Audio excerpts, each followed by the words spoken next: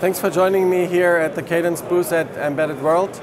As you've been walking the show floor just like I have, a couple of trends here at Embedded World became very obvious, right? You have lots of devices that calling it the Internet of a Trillion Things across various application domains from medical to lots of automotive here in Germany. These things continue communicate through hubs into the cloud, and then there's a lot of talk about machine learning, deep learning, autonomous driving and so forth based on the data which all the sensors bring up into the cloud. So with those trends, there's important items like connectivity between lots of things into the hubs and into the cloud. You need to deal with the processing here, you need to analyze the performance of all this. One of the things common to all this is prototyping. You need to be able to prototype the system of things, hubs and the cloud devices, the servers and the connectivity between them, the networks, using prototypes before you commit to silicon.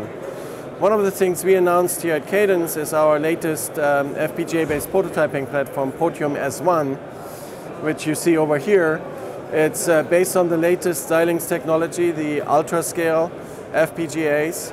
And as you can see here, this scales from very small devices all the way to very complex servers and networks and even application processors here.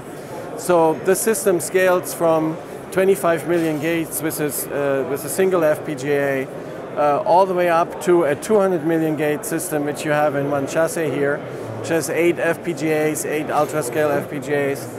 And then you can chain multiple systems together to get to 600 million gates and more.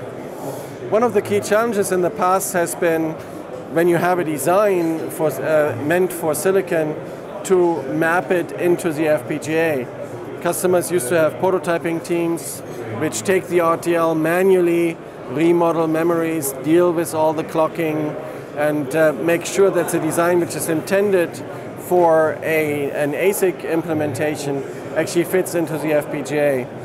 That in the past took months to do. It took you sometimes several months to get to a prototype. We have reduced with this system the time to prototype literally from months to weeks or even days. The way we have done that is we have married the flow of the Protium S1 system with the Palladium emulation system, the Palladium Z1 emulation platform. So with the same bring-up flow, you can get a design which is functionally congruent between emulation and FPGA-based prototyping. And then when you want to do your software development on a faster FPGA-based prototype, you get the time to prototype reduced literally to weeks and days compared to the months as it used to be in the past. The way we have done that is really mirroring those capabilities like memory modeling, clock synchronization and so forth. So you get, after a couple of weeks, a functional prototype which runs about 5 times the speed of emulation. Compared to the previous system, the Protium system we had announced a couple of years ago, this is based on the latest ultra-scale technology from Xilinx. It is about up to 6 times bigger, so it can scale up to 600 million gates. It's twice as fast. We dealt with the clocking capabilities internally to advance the compiler for that.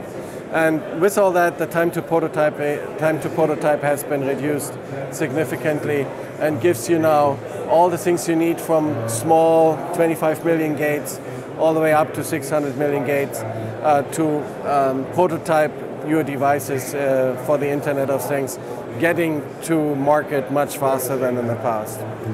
For more information, go to cadence.com. From there you can contact us for more information and we'll get in touch with you to get together with you to optimize your designs.